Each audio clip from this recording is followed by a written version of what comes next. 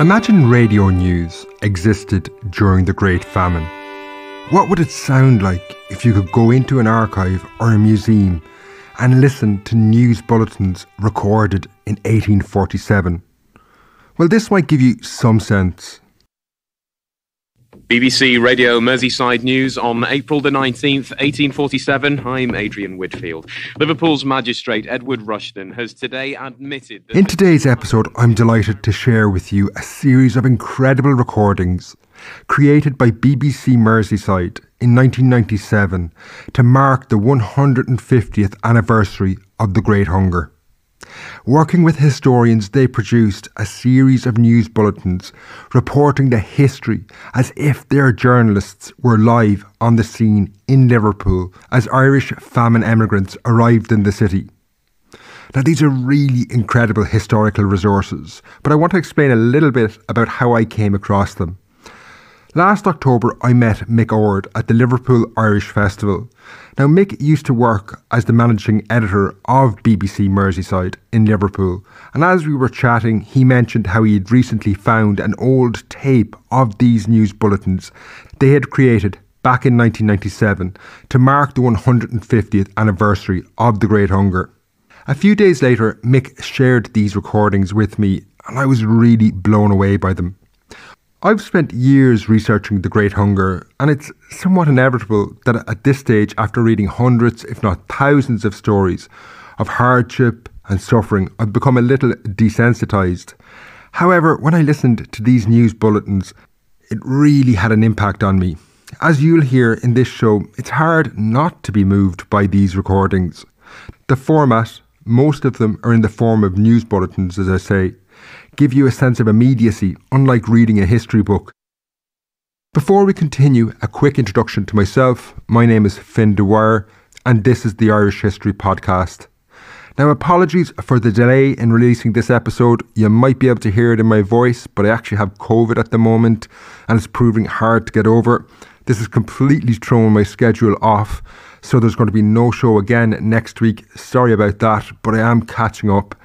So I'm currently working on the final 3 episodes in the War of Independence series. Now, back to today's show. I want to thank Mick Ord for sharing the recordings with me and BBC Merseyside for permission to use them. And to start the episode proper, there was no one better to talk to about this than Pauline McAdam, a journalist at BBC Merseyside. Pauline was centrally involved in creating these recordings, and she now explains the bulletins and what you're about to hear. My name's Pauline McAdam, and I have worked for many years at BBC Radio Merseyside, the local radio station in Liverpool. And part of my job has been documentary making, and quite a lot relating to local history. It's something that really resonates and is very popular with our listeners. So I've covered stories about the May Blitz. We're currently doing quite a lot of work on Hillsborough, more modern history, but always going into our archive and finding the stories as they happened. So way back in 1997, we took part in a project where we wanted to mark it was the 150th anniversary then of what was known as Black 47 in 1847, the kind of key year, particularly for Liverpool over that period of the famine years, when thousands of people came into the city and essentially overwhelmed it and overwhelmed the health provision such as it was. So what we did was we worked with people like Greg Query and Ian McKean of the Great Hunger Commemoration Committee for the city at the time, and with an academic called Frank Neal from the University of Salford, who has written a book called Black 47.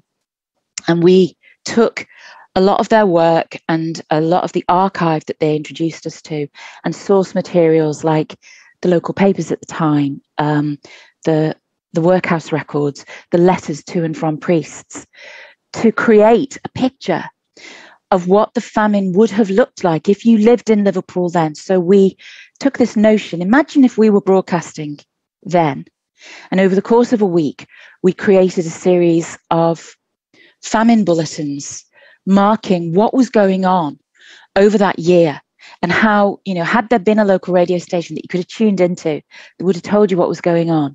That's what we did. So we created news reports, bulletins, interviews with reporters, and we would take individual stories and create the news story that they were then, now.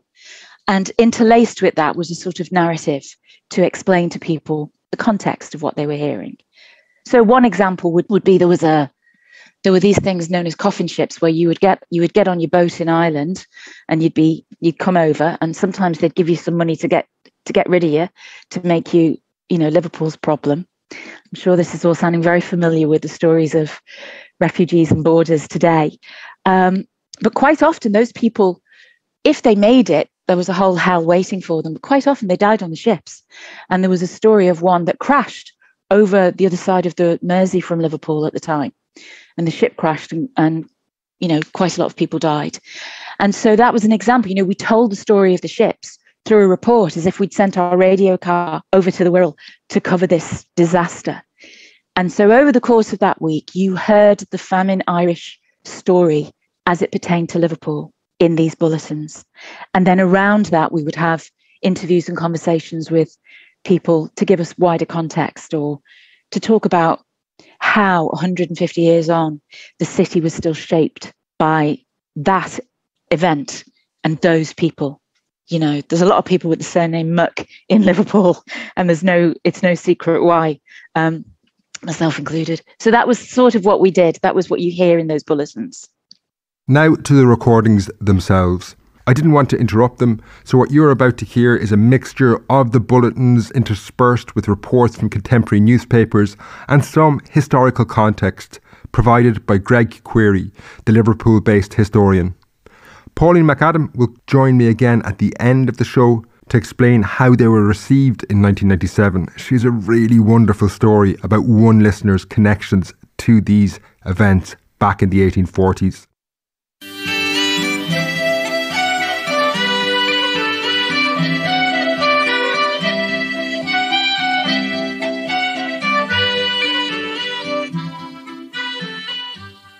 You're listening to BBC Radio Merseyside on January the 8th, 1847. I'm Adrian Whitfield. Fears about the situation in Ireland are increasing, and Liverpool is being inundated with so-called famine Irish fleeing starvation at home. The town already has a sizable Irish community, but the housing conditions have been criticised as inhumane, and the increasing population of mainly poor immigrants is being described as a public health disaster waiting to happen. I'm joined in the studio by Dr. William Duncan, who's Britain's first ever medical officer of health, whose recent appointment comes as a result of the Liverpool Sanitation Act that became law at the beginning of the year. Dr. Duncan, we live in what's described as the unhealthiest town in the empire. How on earth are we going to provide for the Irish? Parts of this town are a nightmare. The lodging houses and slum courts are the worst, and that's where the Irish go. Some of them are only staying for a night or two before moving on, but they're still crowding into cellars along with the poorest of the poor. The rooms in the lodging houses are just filled with beds, and they're cramming people into them, more than one a bed. But the cellars are even worse. It's just a case of bare earth or maybe filthy straw, and for a penny a night, people are being packed in, 30 or more at a time, in tiny rooms. Well, they can't be called rooms. So they lie there, breathing in the stench, and if any of them are ill, well, we could be on the verge of an epidemic. But these slums have already been condemned for clearance. Yes, but that's not practical. There's nowhere else for them to go. A man was found dead in Marylebone the other night of starvation. You carried reports in your bulletins yesterday of an Irish woman collapsing outside Waterloo Hotel. She had 2 babies with her. And this is happening all over town. These places are breeding fever, and soon it won't be just confined to the lower districts. What will happen when the doctors, relief officers, the priests get infected? We'll start losing respectable and useful citizens too. Liverpool could become a city of the plague. The Irish continue to pour into Liverpool through the Clarence Dock. Most are destitute and are reported to have walked from Mayo and other western counties as far as Dublin and Drogheda before crossing the sea as deck passengers. Officials of the Select Vestry, the body in charge of the poor relief, have today accused Irish landlords and steamship owners of paying Irish paupers passage as far as Liverpool. The town's poor relief officials are accusing the Irish authorities of shipping their problem here and forcing the Liverpool ratepayers to foot the bill for the feeding of the starving Irish peasant. There's been widespread criticism of the practice of allowing the poorest on board free of charge. Conditions on deck crossing the Irish Sea are proving hazardous, and several deaths have been reported.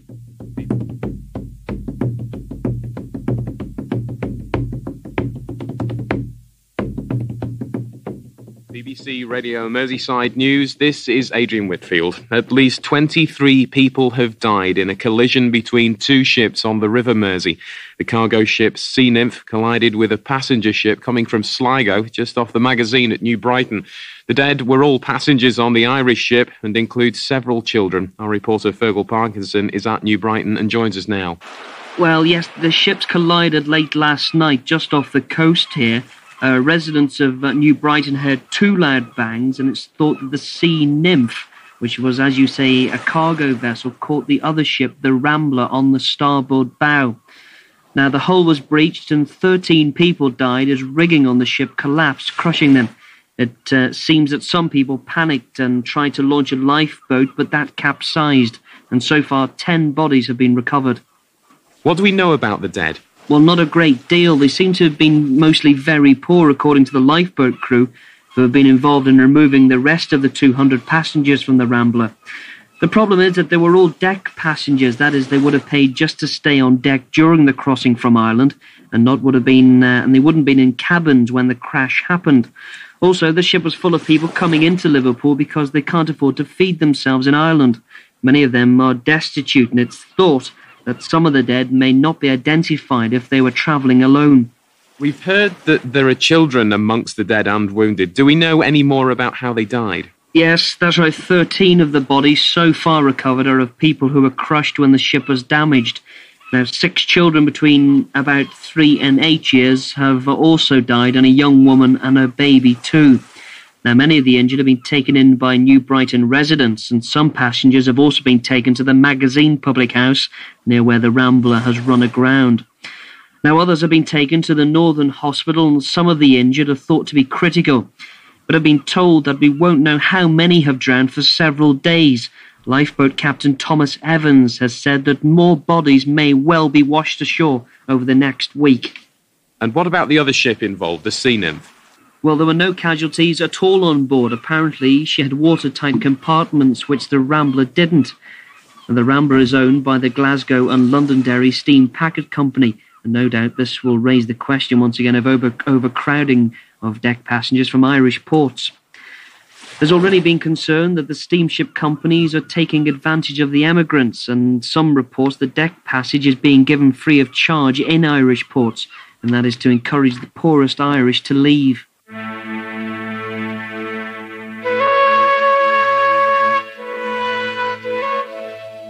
By the mid-1800s, Ireland's always turbulent relationship with England was to take on a fatal new twist. The colonisation of Ireland over hundreds of years had resulted in a country of large estates owned by landlords, predominantly of English origin, who often lived elsewhere. Their land was divided into tenant farms of varying sizes. Many were tiny plots which had to support large families, mainly on a single crop, the potato.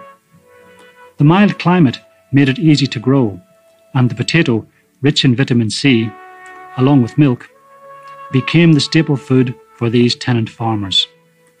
Other crops were grown, but these would then be used to pay rents. It was a risky way to live, and for those on the smallest plots of land, hunger was never far away. There had been partial crop failures before, and reliance on a single produce meant starvation.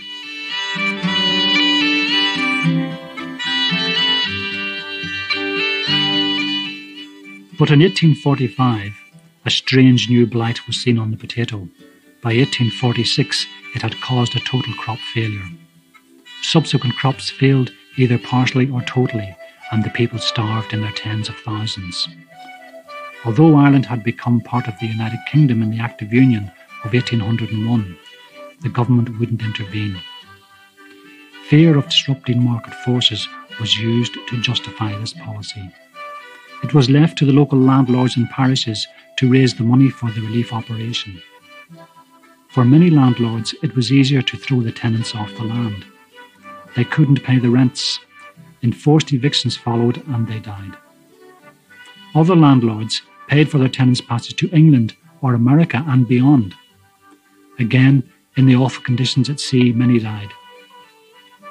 Ireland today is the only European country with a population lower than it was in the 1840s. More than 1 million Irish people emigrated in the famine years, and over 1 million more starved to death.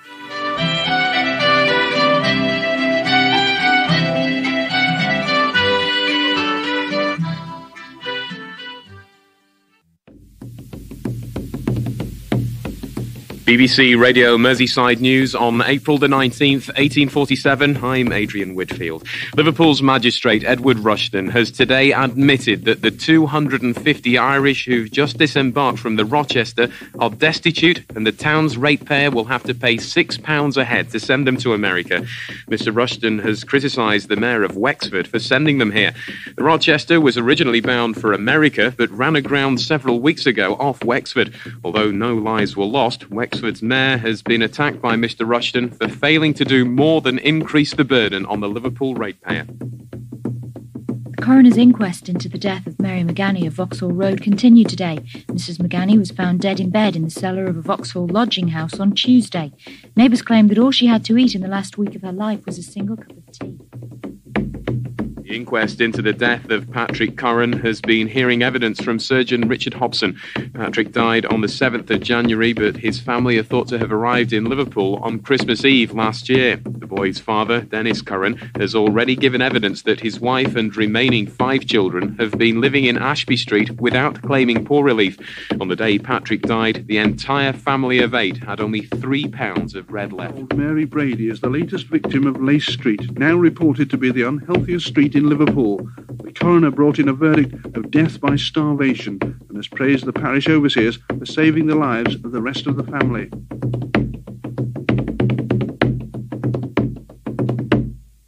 Radio Merseyside News on the 11th of May, 1847. The borough coroner has called for relief work to be stepped up following the death by starvation of 8-year-old Luke brothers. An inquest has been told that a post-mortem showed no trace of food anywhere in the child's system and that he'd starved to death in his bed in the family's Bannister Street cellar. I'm joined now by Sally Nugent, who's been following the case. Sally, with relief systems now in place and Liverpool supposedly divided into districts with officers to make sure no one slips through the net, how can this happen? The relieving officer for the area, Joseph Blevin, told the court that although the family of Luke brothers was on the record as having received assistance, he hadn't visited them because they hadn't applied for more help. He added that he's been working 7 days a week and it's impossible to visit all those at risk. Well, what were conditions like in the house? Frankly, awful. As you know, the cellars are repeatedly condemned, but this one seems to have been particularly bad. In fact, the coroner took the unusual step of insisting that the jury visit it and has also raised the matter with the mayor.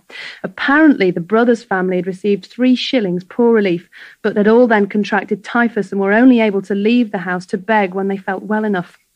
As you say, the post-mortem revealed that Luke Brothers was otherwise healthy but had simply starved to death, and when the body was discovered it was lying on a mud floor with 5 others, all suffering from typhus. In fact, the coroner said that the house wasn't fit to accommodate pigs, and the family would have been better off sleeping on the dockside under a sailcloth. One juror said he hadn't believed such a place could exist in Liverpool until he saw it for himself. And did the authorities have no idea that these conditions existed? Well, the only people who really see the conditions are the medical officers, the poor relief officials, and of course the priests and clergy who go to attend to the dying. So the level of the poverty has been underestimated in official circles. But the coroner has specifically requested that the media report on the Luke Brothers case to highlight this very issue. He's criticised members of the select vestry for not visiting the slums themselves and has called for as many officers as are needed to prevent families like the brothers from being left to starve. Otherwise, he said, we could see Liverpool turn into a city like London at the time of the plague. Sally, thanks a lot. Other news now.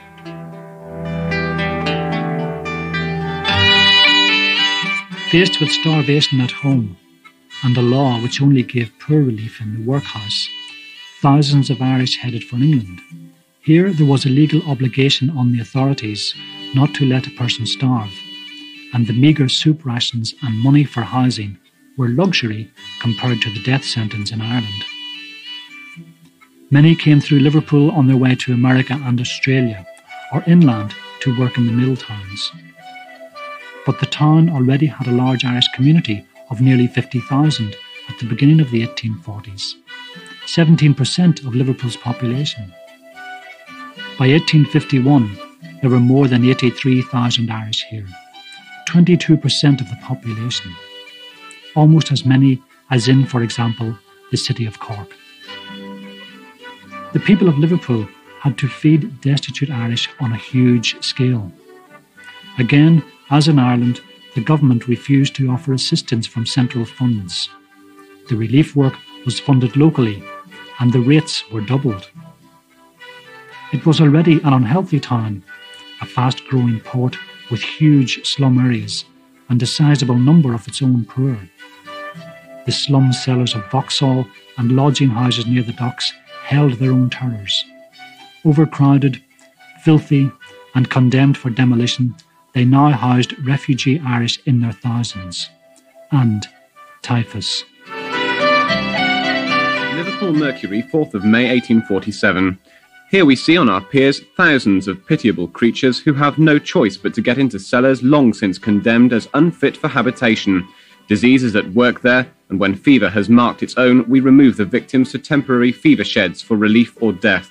Our police officers cannot drive them out because there are no hospitals or prisons to hold a tenth of them.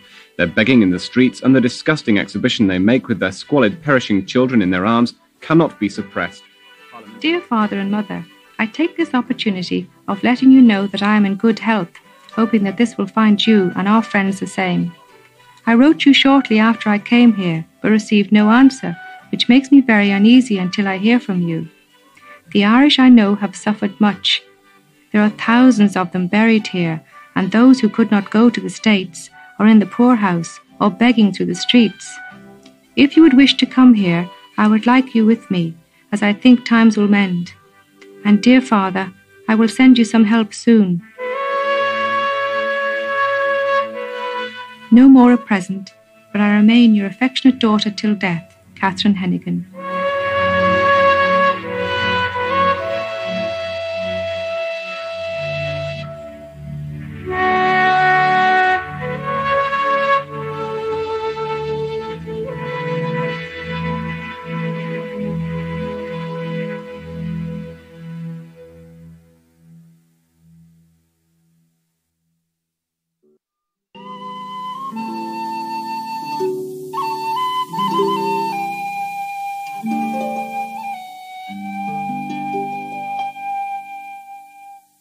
Reports of wide-scale fraud in the claiming of poor relief appear to have been substantiated this week. The Assistant Poor Law Commissioner for the North West, Albert Austin, has been investigating the huge rise in the numbers of people claiming food coupons and money from the relief officers in Fenwick Street.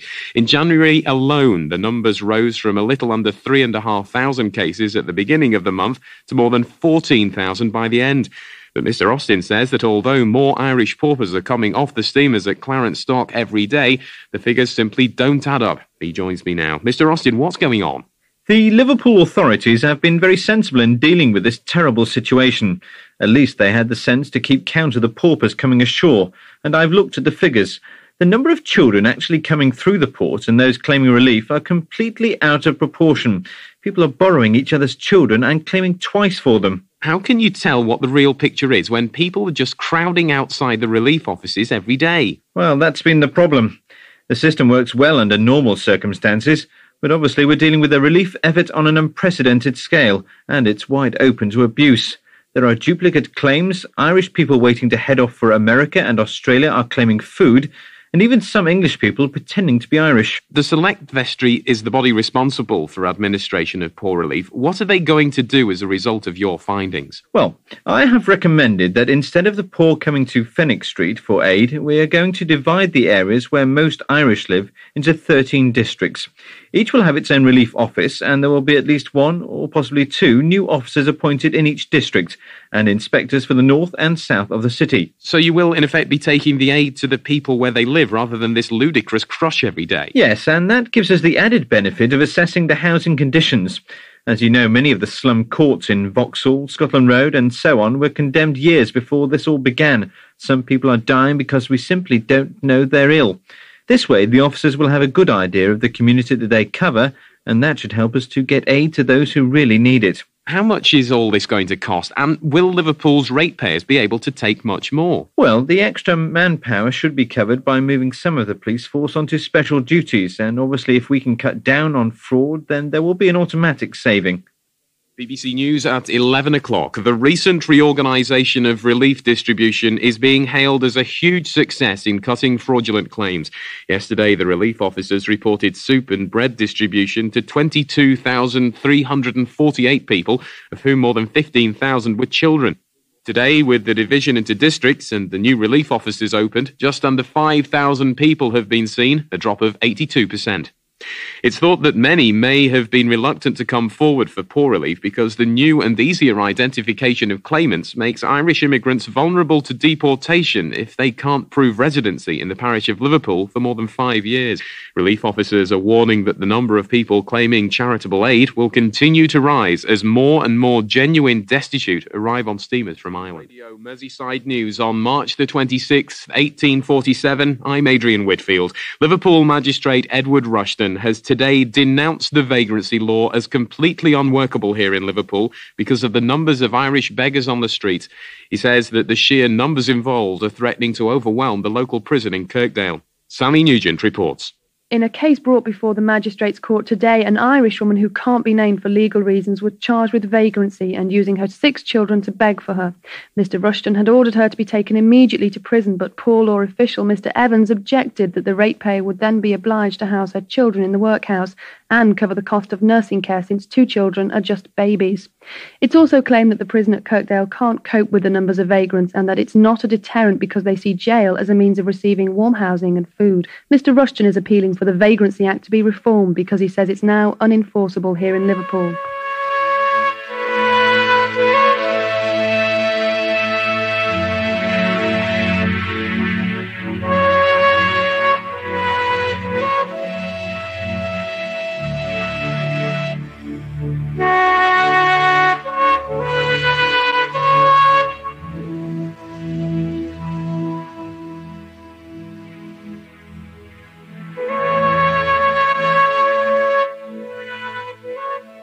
Liverpool continued to do its best in a worsening crisis, as it was overwhelmed by so-called famine Irish, still without help from central government. There was no obligation to provide for any but the poor of its own parish, but anyone who could prove residency of 5 years or more was entitled to help. The workhouse took only the very old, young or sick, and most people opted for outdoor relief, some food, clothing if necessary, and a few pence for lodgings. The citizens petitioned government for a change in the law so that the same level of relief would be available in Ireland, hoping to discourage people from leaving there in the first place. They were also angry at reports that Irish landlords and parishes were giving people money to travel to Liverpool rather than feed them themselves. The law was changed to allow easy deportation of illegal Irish. Any who couldn't support themselves and couldn't prove residency could be escorted to the docks without a summons and put aboard ship for Ireland. In reality, many of those deported would have taken advantage of the dangerous deck passage straight back to Liverpool from Dublin or Drogheda.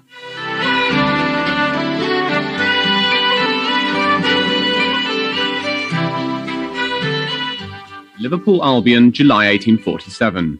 2 items of intelligence we are rejoiced to be in a position to communicate to our readers today. The first is that all the abominable holes called cellars, which have been generating fever amongst the lower and middle classes to an alarming extent, are in the process of being cleared and rendered uninhabitable for the future. And the second is that Irish paupers are being conveyed to their own country in their hundreds and will be returned in the thousands to their own shores in the coming weeks. Most of the cellars are situated in Lace Street, Midgehall Street and that lower part of town. It appears that fever has been and still is raging there, and not confining itself to the wretched occupants of the ground floor, it has spread its ravages to the rooms above and is rapidly consigning its victims to the grave.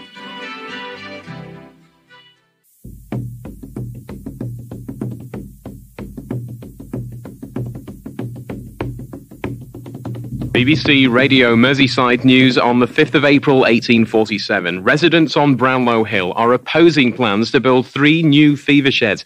The Select Vestry, the body responsible for poor relief in Liverpool, has approved the proposals as the number of typhus cases continues to increase. Medical officers say the bed shortage is now acute. Richard Turner reports. The fever sheds are to be built next to the existing workhouse hospital on Brownlow Hill at a cost of £2,100 each.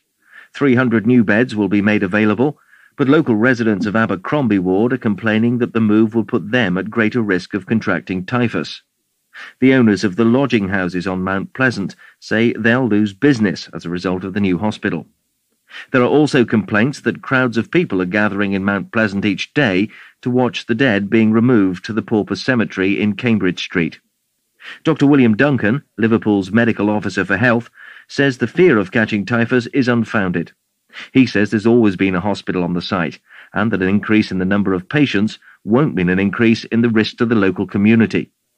But the problems of crowds watching the removal of bodies is to be addressed, and members of the Select Vestry are to look at other ways of dealing with the problem.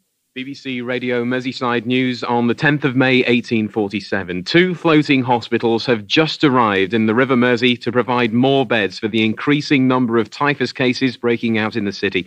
The Workhouse Hospital on Brownlow Hill and the fever sheds are already full to capacity, and the Home Secretary has finally bowed to pressure from Liverpool's ratepayers by providing the hospital ships. Our reporter Paul Grant is at the dockside and joins us now. Thanks, Adrian. Along with a large number of ships coming in and out of the port, the 2 fever ships, or lazarettos, are now anchored here in the Mersey. The Akbar and the Newcastle have been provided for, as you say, by central government, but the cost of fitting them out and manning them is being met by the local ratepayer.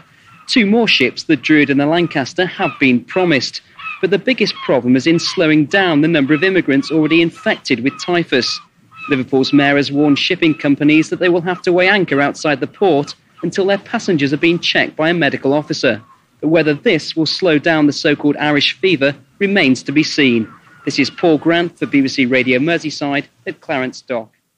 On the 27th of July, 1847, I'm Adrian Whitfield. The typhus epidemic continues to rage in the city. Current estimates are that 8,000 people are being treated for the so-called Irish fever, with the worst affected areas being the Irish quarters in Vauxhall, Scotland, Exchange and Great George. Extra fever sheds have been erected on Brownlow Hill. Hospital ships are anchored on the Mersey, and there have even been calls for Hilbury Island to be turned into a quarantine hospital.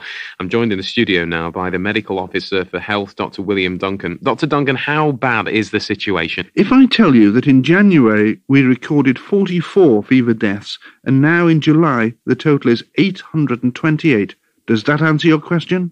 The Workhouse Hospital is full. There are new fever sheds in the grounds and the Lazaretto fever ships on the river. You can understand why people, for example, in Abercrombie are worried that these sheds are putting them at risk. Look, we're treating 8,000 people. We need beds for them, and the people at Abercrombie are not at risk. The fever sheds are clean, and you can't catch typhus by living nearby. It's the Irish living literally on top of each other in the slums who are at risk.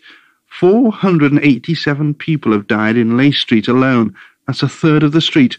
You have something like 1 in 200 chance of catching typhus if you live in Rodney Street. Yes, but it isn't just Irish paupers, is it? The Reverend John Johns, the Unitarian minister, has died and left a widow and 6 children. He contracted typhus in the slums where he worked among the poor. We've lost 10 doctors, 20 relieving officers and nurses, and the Catholic priests are dying too. But how many of the residents of Abercrombie are going into Vauxhall to help the poor? Well, they haven't got too much to worry about then.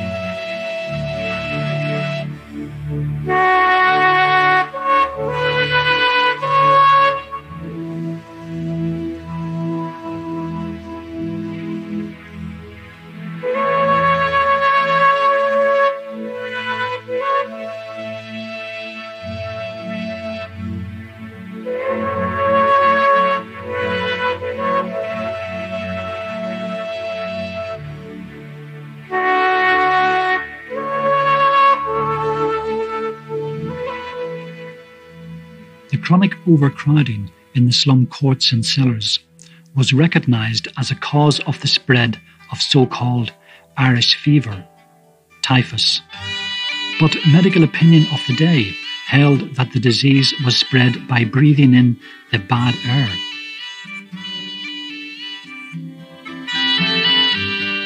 Victims were bathed and kept in well-ventilated fever hospitals, and some recovered, but by coincidence rather than design. Typhus is spread by body lice. The organism lives in the lice, which move easily from person to person in overcrowded rooms. As people scratch, they risk passing the infection directly into the bloodstream. The awful poverty meant that the dead would often lie with the living for several days. The body lice would move quickly from a corpse to a warm host, taking typhus with them. And if the louse died and decomposed, the disease could still be spread through inhaling the particles in dust. The medical officers, nurses and clergy were at great risk because they too would contract the body lice as they moved amongst the infected.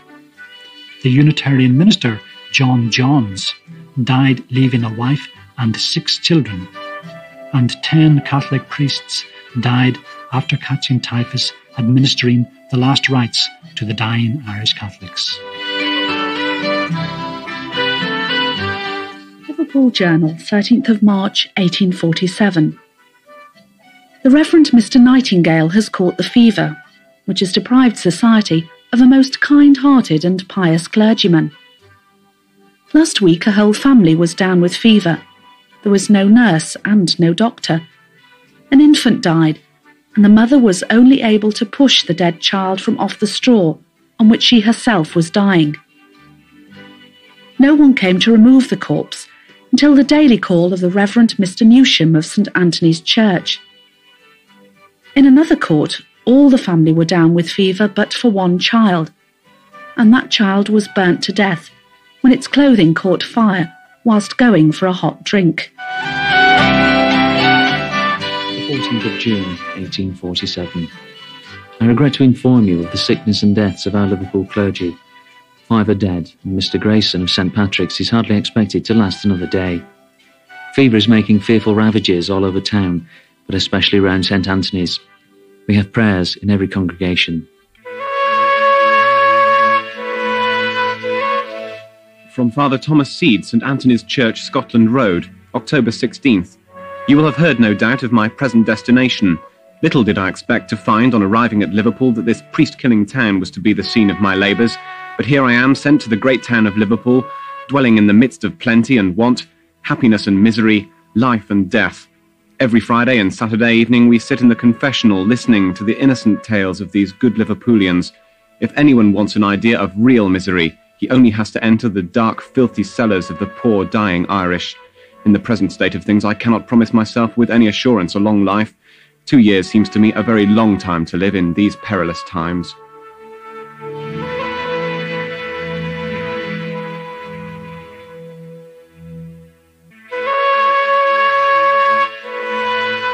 St. Patrick's Church, Park Place, in memory of the Liverpool priests who, in attending the sick, caught typhus and fever and died in 1847.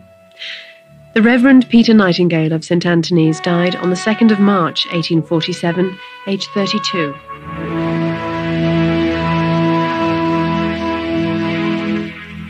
St. Patrick's died on the 16th of June, aged 33 years. James Hagger of St. Patrick's died on the 23rd of June, aged 29.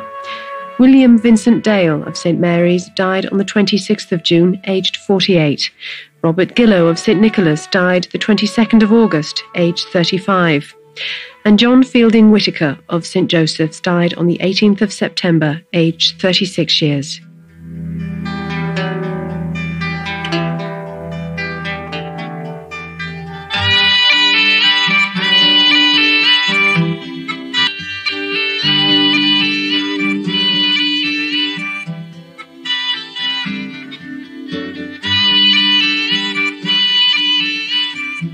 Radio Merseyside News on Wednesday, May the 12th, 1847. A public meeting of local ratepayers is taking place now at the Sessions House in Chapel Street.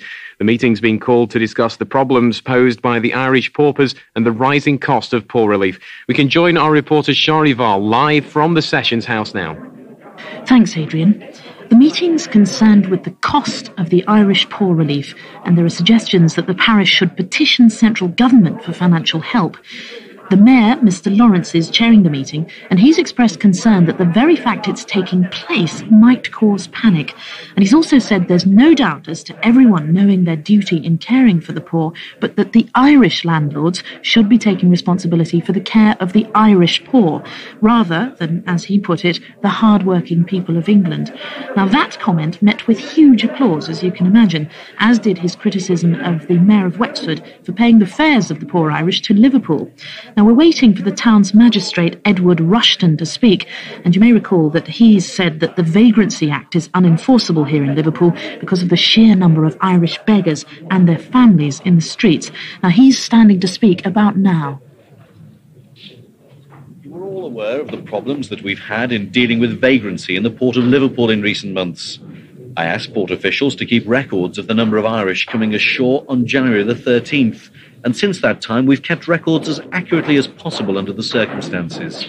Since January the 13th last year, 156,338 destitute Irish have put ashore. We're unable to clear the slum courts, which are already condemned, because this is where these poorest of the poor are now living.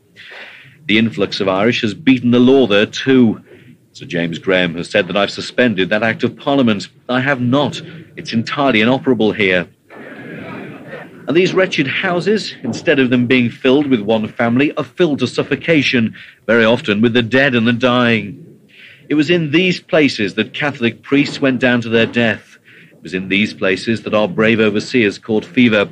And it was in these places that fatal disease was generated and threatened to strike down our honest citizens all over town. The working men of this town have borne this calamity, not only without a murmur, but with charity and courage. Our object is to persuade government to pass a bill for proper poor relief in Ireland, and then to pass a bill enabling us to send the Irish home. But we must also urge the authorities to help us so that until those bills are passed, we can at least sustain these poor creatures as Christian men.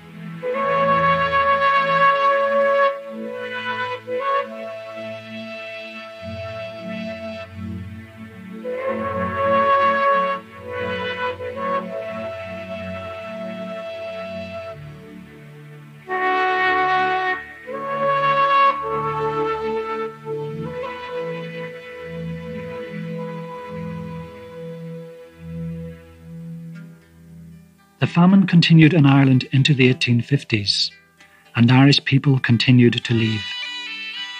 Liverpool had seen Irish pass through its port since the cheap fares which came with the steamships.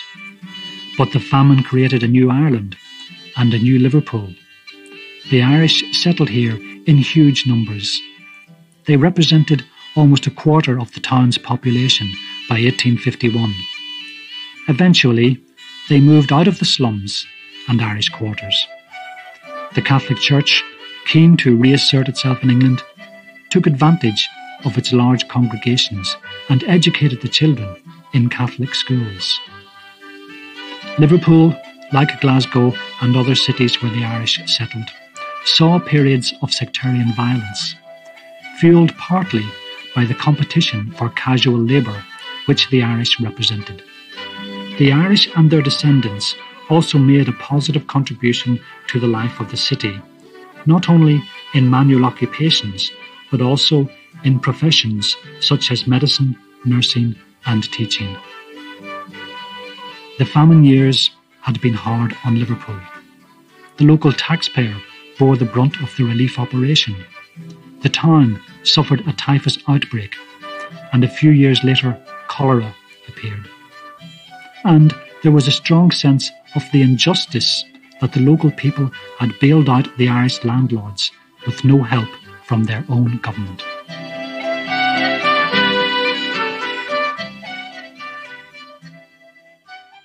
Before I finish, I want to return to Pauline McAdam. When I interviewed Pauline, she explained to me how these news bulletins were released back on BBC Merseyside in 1997, and she has a wonderful story about when the granddaughter, yes, you heard that correct, a granddaughter of an Irish famine emigrant got in touch. But yeah, over the course of the week, we played, I mean, from memory, I think each bulletin is about, I don't know, between 5 and 7 minutes long. And it was played in our mid-morning programme. And that was the show where we always had a phone in anyway.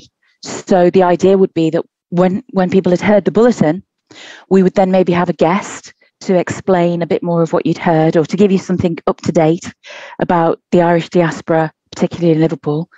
And then, of course, you would throw the phone lines open and we got amazing calls. You know, we got people talking about their family history. There was a lovely lady called Amy Flowerdew who was quite elderly then. And she phoned to say that her grandmother was a famine Irish child who had come to Liverpool. So she was listening to these bulletins and saying, well, actually, that is my grandmother. That is her life. That is her story. And this elderly lady, you know, 150 years on, just about bookended that family's story. So that was the idea as well. It was always the idea at Merseyside. Very much like Ireland, radio in Liverpool isn't a one-way street. You know, there's a dialogue with our listeners. There always has been. There's a Liverpool phrase called gagging in, which is where you jump in on a conversation or, you know, or a chat with somebody, or, you know, if you're in your pub and you say something at the next table, and that's what it is. It's gagging in, and that's what we did. They would come and just tell us their stories then. So these bulletins were partly to spark a conversation in the now. Thanks to Pauline for taking the time to talk to me, to Mick Ord for sharing the recordings in the first place, and BBC Merseyside for permission to use them in this podcast. Until next time, Slán.